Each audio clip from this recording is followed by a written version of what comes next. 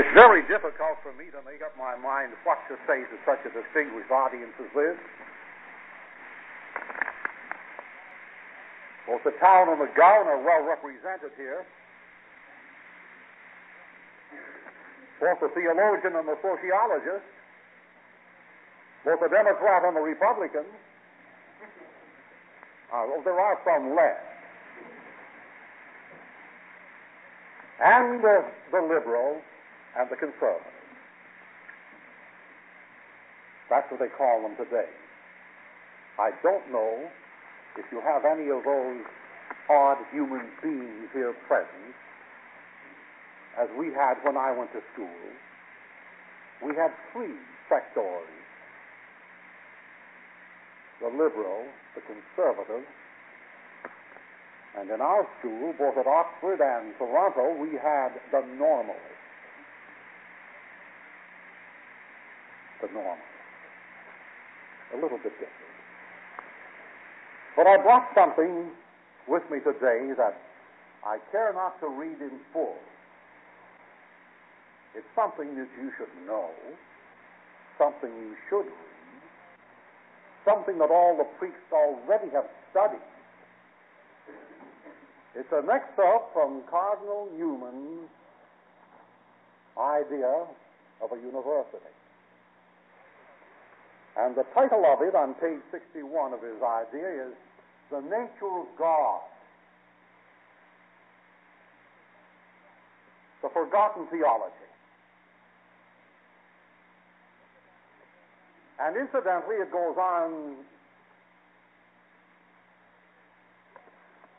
to suggest, if not say, in many words, that there is such a thing as religion.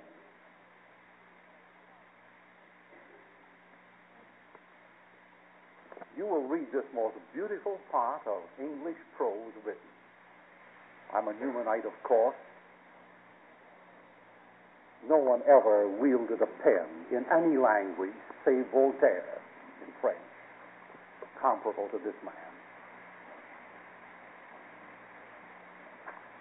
And if you have a gentleman here in charge of this affair, he can take this and have it duplicated for all the rest. Give it to somebody. And so something now about the nature of God.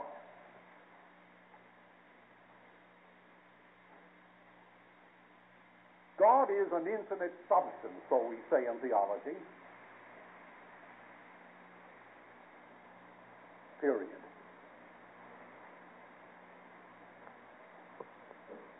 Now, some persons are going to say God is a person.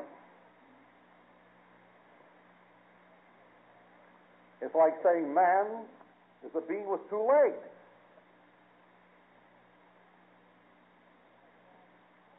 Because God is not a person only. He happens to be three persons in one God. But God has no limitation to what he has and what he hasn't. For your own knowledge in metaphysics, especially in the science of psychological metaphysics, you know the highest concept the human intellect can achieve is the concept of persona. When we get that high, we've hit ceiling. We can't think higher than that. Oh, we have a finite idea of the infinite, so we're told, whatever jargon that is. It's jargon, that's all it is. This concludes. But we have, more or less, the complete human creature concept of persona. A persona is a being gifted with intellect and will, responsible for his own actions. That's the best losing definition that we have. Intellect and will, and responsible for his own actions. A being, I said, I didn't say human being, because we are the lowest grade of person God has created. just the same as the virus might be the lowest form of animalculus that he created in the animal world. We are, as human beings, the lowest grade of persona that he has created in the intellectual world, the spiritual world. Now, don't try to limit God and say he's only a person or three persons. Don't try to say that. Don't try to fence him in. There's an old Americanism. Don't try to define him, to limit him. He's an infinite substance, always was and always will be. He's an all-powerful substance, all-knowing substance, all good substance, all everything, as Newman most beautifully puts it in this excerpt that I'm asking you to quietly read. In fact, that should be must reading in every first-year college English, almost memorized.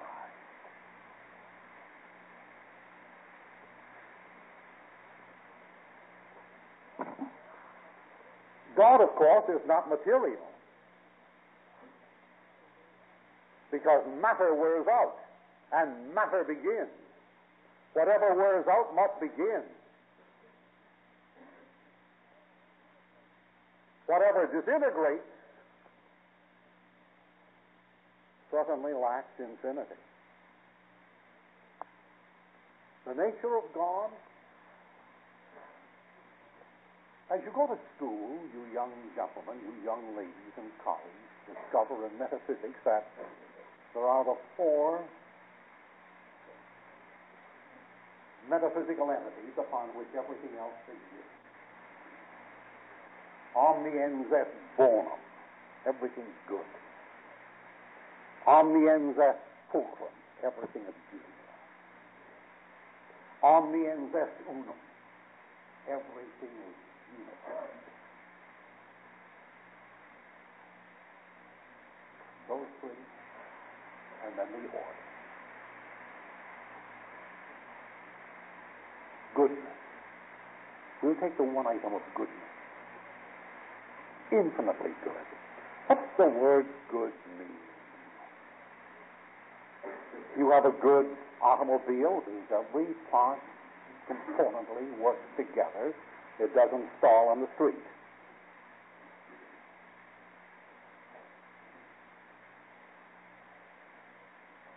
You have a good person. His intellect, his will, his imagination, his memory, his emotions, his passions, his corpus, all harmonizes together, integrated, works beautifully. Good. What do we mean by goodness, though? Because God is good, says Cardinal Mercier in his work on this subject, it pertains to his nature to give. To give. To give what? To give existence is the first thing to everything he created. How long has God been creating? How long has God been giving? Now that's the question for the philosophy. How long is eternity? From all eternity, God has been creating.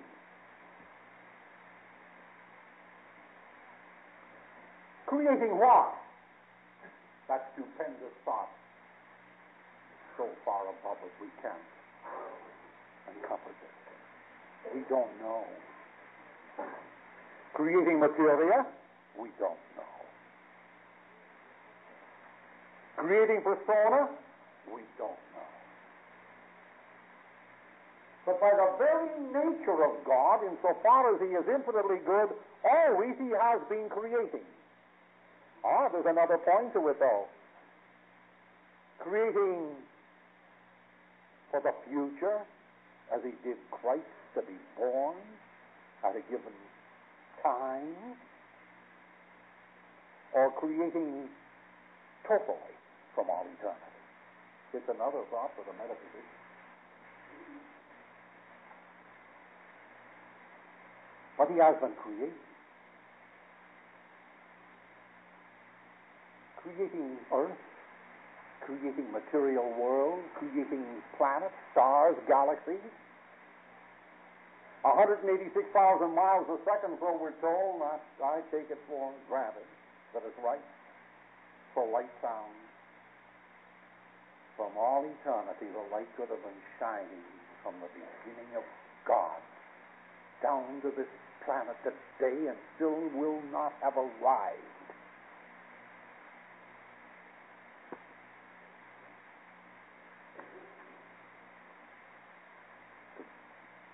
Lighten the subject just a little bit, we're trying to gain access to Venus and Mars and Jupiter and the planets. We're going to other space, we're going to other planets, after we have proven to ourselves that we can't manage the one on which we live.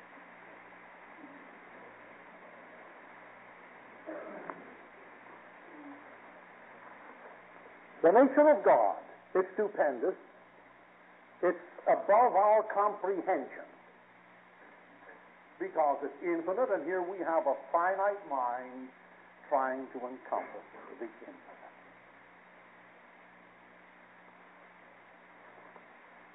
Well, we could go on to that subject at length. I know that you have to get home to lunch. I'm going to get off that interesting subject, the most interesting subject in all philosophy, in all theology, in all science.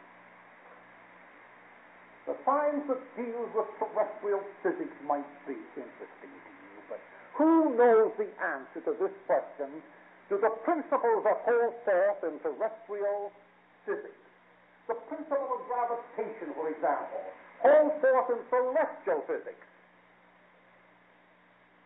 Don't say yes, don't say no. Be honest and say you don't know.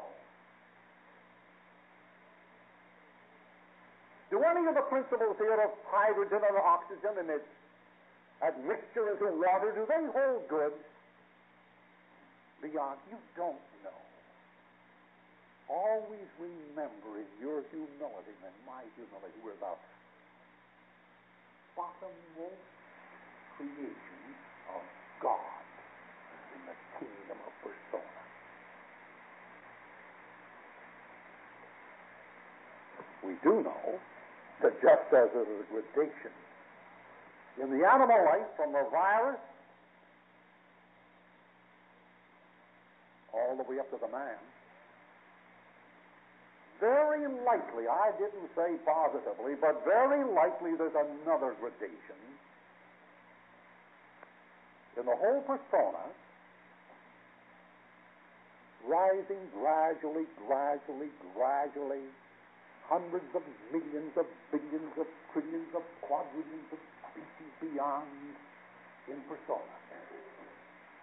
From the lowest little spirit persona, no body, called an angel, to the highest persona, those who confer with God. How many gradations there are. How many species there are. Uncountable from all eternity. You think poetry is interesting?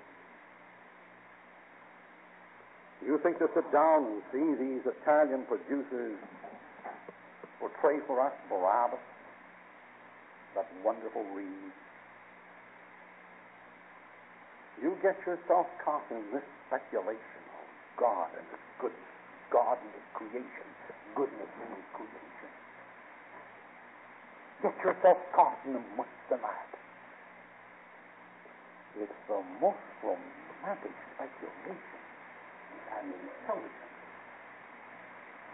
activity in which man can become interested. In fact, it's heaven. That is heaven. to have all these accidents and obstructions and corporeality and materiality totally dissolved. There, standing full panoplied as God created you, intellect to know, will to love, within that eternal odyssey of learning God. But how do we know what God is, though, from a more practical viewpoint? Long before books were printed, long before men began to carve their history upon the rock, God had written the story of God in the skies and the mountains, the rivers and the lakes. He had written the story of God in the smile of a baby cuddled in your arms. He had written the story of God in a little robin's egg that gave forth the birth. God had written in this great mirror of nature something of God that even a child could grasp. The beauty of the sunrise and sunset. The magnificence of the towering peak of the mountain. The babbling brook in its innocence. The little primrose smiling out of the depths of the snow. God had written, I'm beautiful, see the beauty that I've created. I'm powerful, see the mountain I've stored up for you. I'm good, see the mother nursing her child. I'm orderly, see the laws of gravitation, see the laws of physics, see the laws of chemistry, see the laws of light. And I'll give you another lesson. You're made for me. Every human creature has been made for me. And never think you've been made for this earth while you're here for a while. Oh, when I created you, Joseph or Mary, I searched around, as it were, to find out the poorest material which I could discover. Instead of making something almost indestructible for your flesh, I chose this compound of chemistry that's the weakest thing we have on the face of the earth.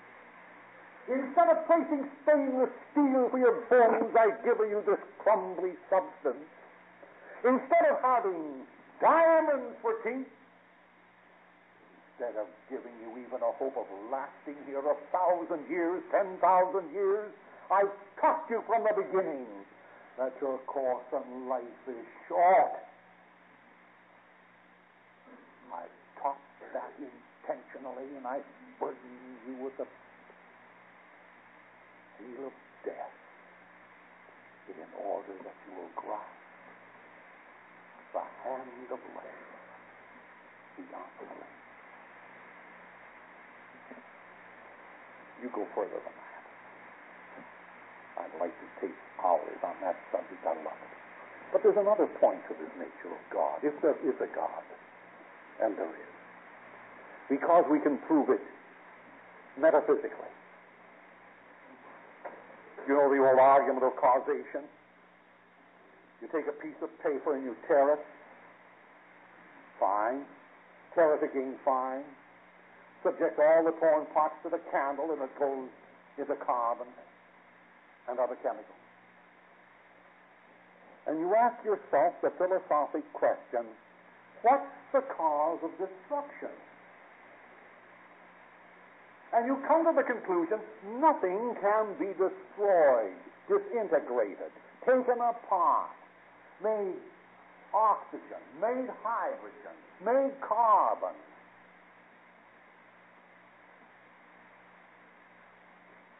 Nothing can be taken apart that's not material. Only the material can be taken apart. Because there's not one material on the face of the earth, even though our chemists are actively otherwise, that's not an integrated whole, made up of something else. made up of dozens of something else.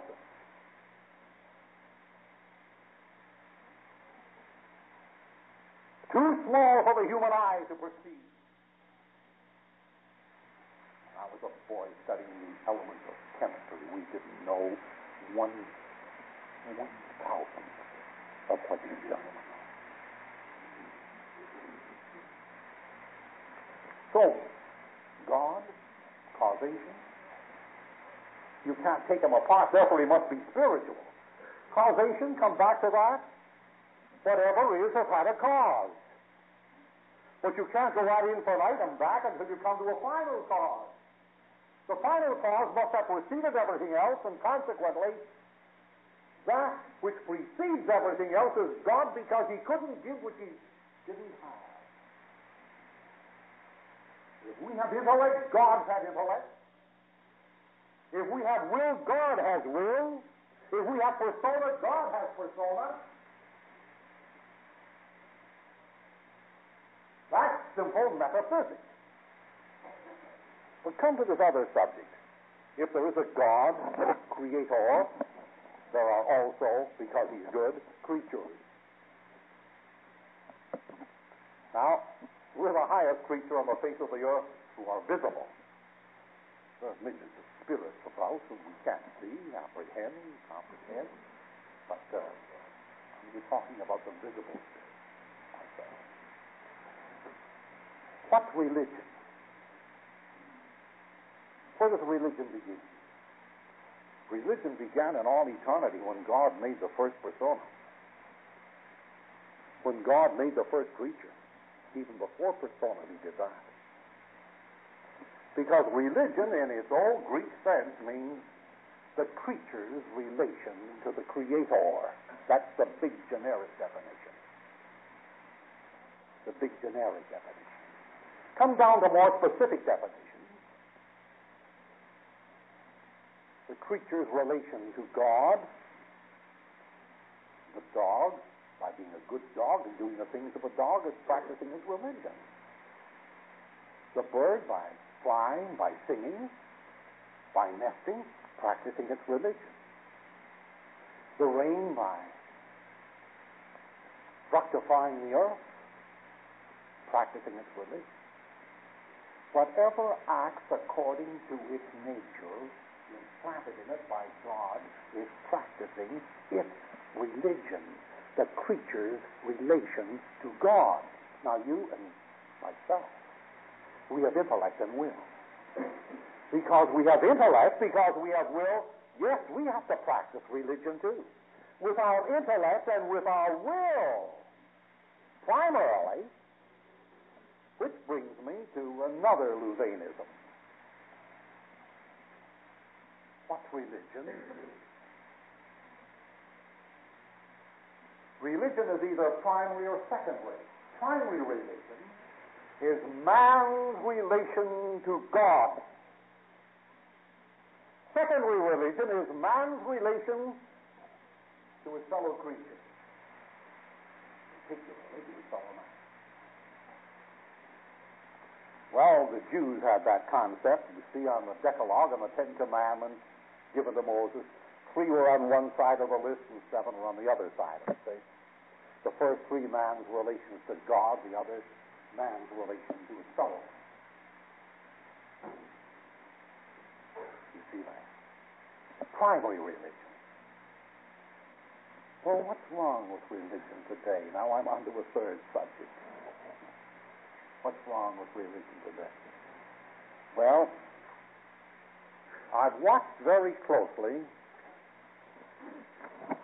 the finger of time turning over the pages of history.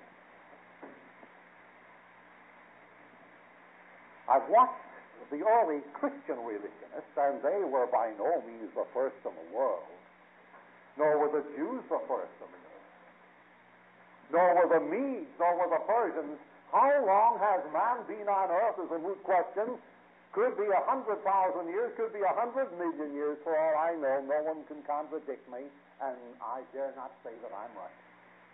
We just don't know. Let's be honest. But ever since men were on the face of the earth, they practiced some religion. long before the Jewish records tells the prophecies of the coming of Christ. Long before that. Maybe hundreds of millions of years before that. Religion didn't begin with the Jews. Didn't begin with the history that we know. Didn't begin with this planet Earth. Necessarily. We don't know. But we do say that primary and secondary religion means that as far as we're concerned,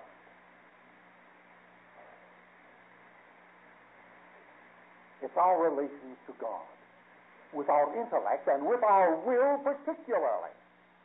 And the intellect and the will are conspicuous for their two chief actions. The little 10-cent Baltimore Catechism had the story when it said, what's the purpose of man's existence on earth? And the answer was given, to know, love, and serve God. That's as old as man, that answer. That wasn't excogitated by the fathers of the church in America. That's as old as God. And our first duty in practicing religion is to study God. And our second duty is to study loving God. You can't love what you don't know. You know, how oftentimes do you go to church, Sunday after Sunday? When did you hear the last sermon on God? There's a question for you. There's a question that should bother the bishops of America. You hear sermons on liturgy, sermons on sociology, sermons on this and that and everything, but when have you heard a series of discussions on the nature of God? And you ask, what's wrong with Christianity today? Because they've taken the first tablet of the stones given to Moses and broken them, and are emphasizing only the 7 other commandments. Man's relation to his fellow man. That began back in the 4th century, in the year 325, at the Council of Nicaea, when the unfortunate Pope prior to that had given the emperor the right to help nominate the bishops in the Catholic Church, because Constantine had said he would free them from the catacomb. It was a high price they paid for their liberty. And as a result, whom did they appoint?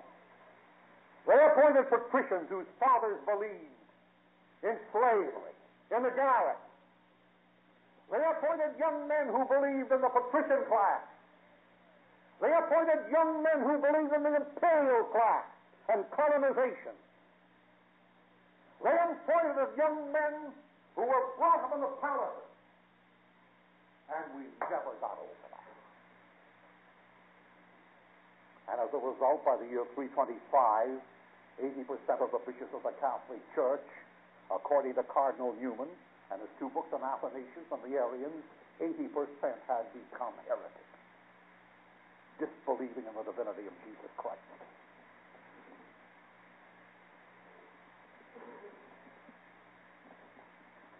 Follow it all down the century.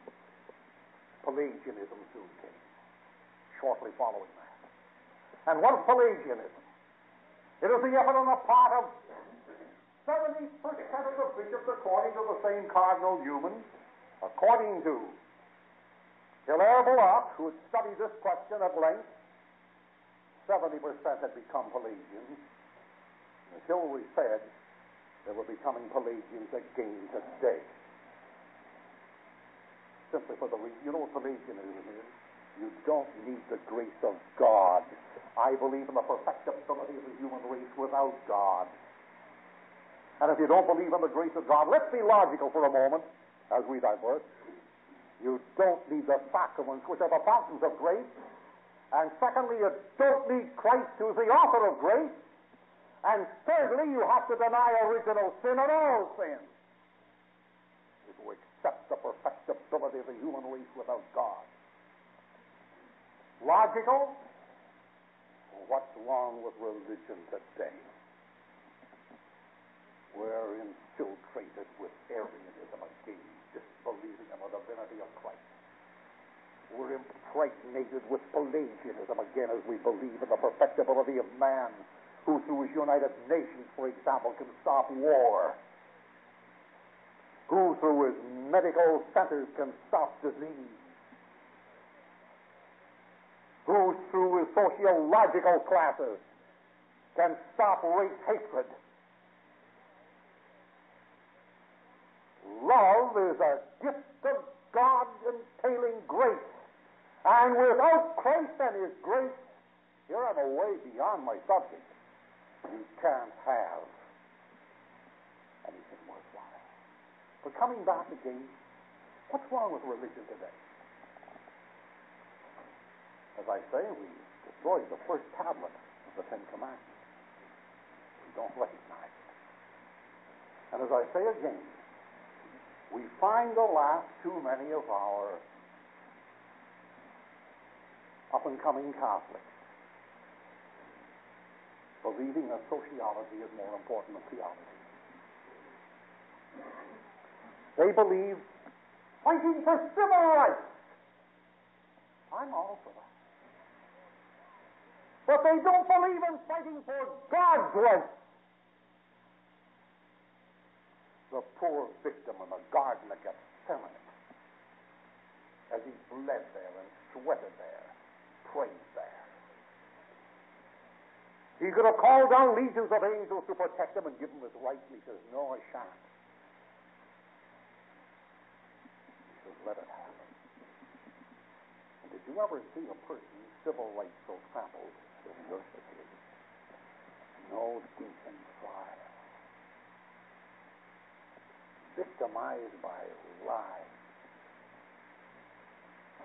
handcuffed by grace. Civil rights. If he fought for his civil rights, there would have been no Calvary. If he had fought for his civil rights, there would have been no resurrection from the dead, and no one could tell us that we too will rise from the dead. I'm not against civil rights, but my God, the great things in life for the Catholic Church other than civil rights, there's God's life. God's life. He created us. He has the promise to the man of life. His life. He will say.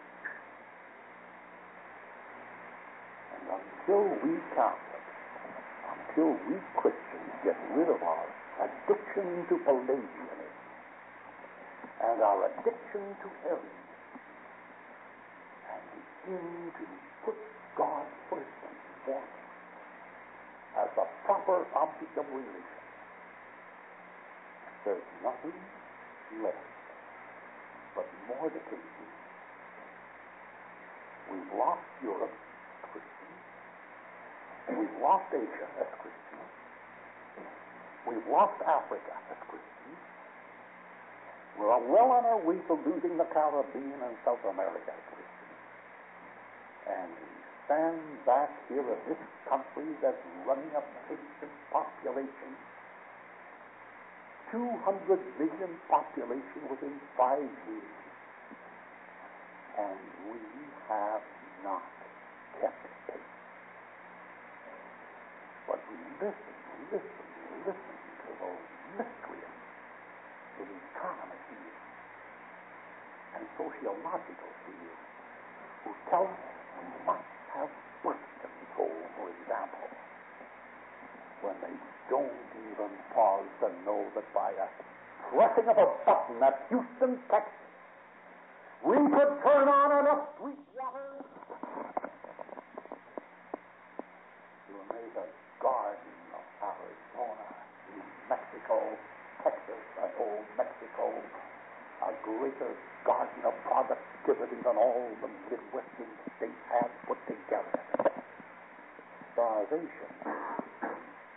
The only thing that's being starved in this country is the intellect and the will of those who are given a chance to know a God without whom we can do nothing. Take nothing for granted. Nothing. These are the days of contest. These are the days of disillusionment. And there's greater struggle for you and for me, even in my old age, to emplace God upon his throne again, than there was ever occasion to do so when religion practiced changed at the time of feudalism, and saw bishops and popes and priests become engaged in civilian affairs too much at the expense of becoming engaged in God's affairs. But God who told us